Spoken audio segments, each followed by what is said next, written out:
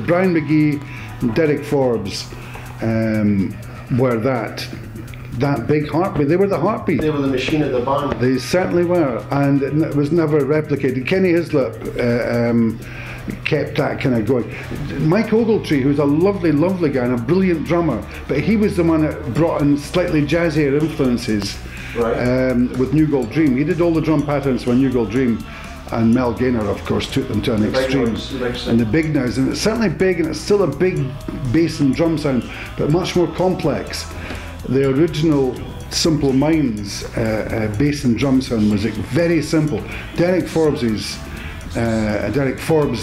bass riffs were pretty simple bass riffs, but strongly identifiable.